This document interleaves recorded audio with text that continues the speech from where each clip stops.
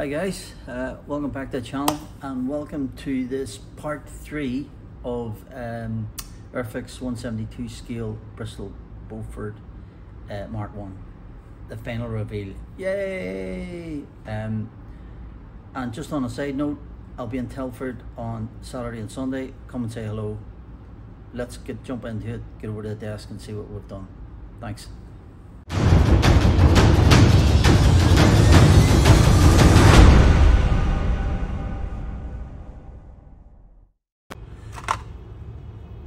So guys, here we are at the hobby desk, and here we are. This is well, I think it's complete. This is the wee Bristol Beaufort finished. Overall, a great wee build, I must say. I really enjoyed it. I made a complete Henry's of the paint job, but never mind, eh? But I really enjoyed the build. There are a few wee issues. As he tries not to break something as he picks it up. So I just taken off the canopy masks there, and it turned out okay. I made the mask myself. It turned okay. Could have been better, I suppose. Actually, I masked the back of this turret here and didn't realise that you don't see it. So I had a bit of an issue there the last hour trying to get the masks out from on behind it, but it's all good, not too bad. Decals went down super duper. I just put down the basic ones.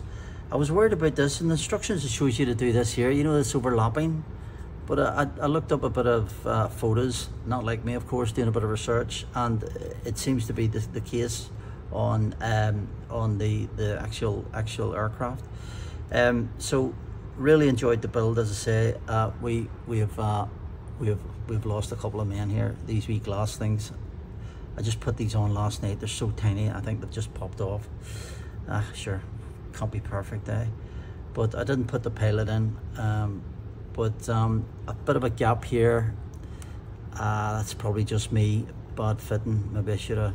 I did test fit it and it looked okay, but hey ho, what to do? And I think we've lost a soldier around here. Oh no, the glass is still there. It's just come away a wee bit when I was taking off. You know, that liquid mask bit. I think I was a wee bit aggressive. Another thing was, I don't know, Airfix, if you're listening, but I don't know how many times I've tried to glue this onto this piece here. See, that goes on like that. I maybe should try super glue, but it just kept coming off. Maybe it needs to be molded in one section and it just slips onto that, but that's a real difficult. I lost one of these guys too. They just bounced off. Don't know where they went to. I have a tile floor here where I work, and I just can't find it. Main issues I had with it was the cowling for the engines. Weren't a great fit. Bit of filling, sanding, and also the landing gear doors. That's a tough fit. So it is a real tough fit. Very tight there. But other than that, you know, pretty happy with the turnout. Try to do a bit of weathering of smoke exhausts from the engines over and under the wing.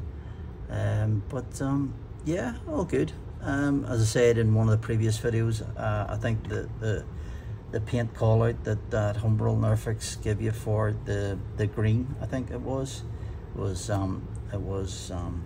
just, I thought it was wrong, but I'm no expert. But I'd love to hear you guys comments, your guys comments anyway. My big thing here was it was an exercise in hand painting with the airbrush freehand. Obviously that looks okay, looks quite solid lines, but I tidied that up with a brush because I wasn't getting a firm line, a strong straight line, or strong edge, should I say rather.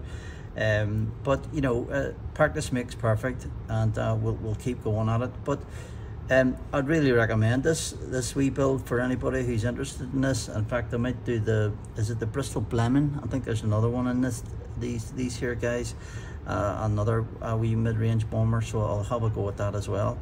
But there you are, lads and girls. I thought I would give you a wee final reveal on the Bristol Bram. As I said in the introduction, heading to Telford this weekend. I'm flying from Saudi on Friday, and then catch an airplane Saturday morning, and I'll get over. Really excited to be there to see it. I just hear great reviews about it. But there you are, guys. Thanks for watching. Any comments, good or bad, please stick them down and let me know. I'll try and get back to everybody. And until the next time, if I don't see you in Telford, I'll see you soon. Take care. Happy modelling. Cheers. Thanks. Bye.